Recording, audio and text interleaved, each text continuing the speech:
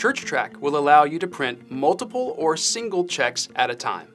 To print a single check, click on one of the accounts on the main accounting screen, then select the transaction associated with the check that you want to print. In the bottom left-hand corner, there is a Print Check button.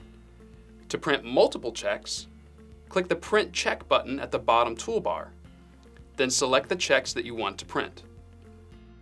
Also, be sure to click the Check Printing Options button to make sure that the margins are customized to fit the check format you are using to print. You can also customize the check style to print 3 checks per page, 1 check with 2 vouchers, or 1 check in the middle of the page. That's it for our printing checks video. If you have any further questions, be sure to check out our online user guide at churchtrac.com/support. Also, be sure to like this video and subscribe to this channel below. Thanks for watching. Have a blessed day.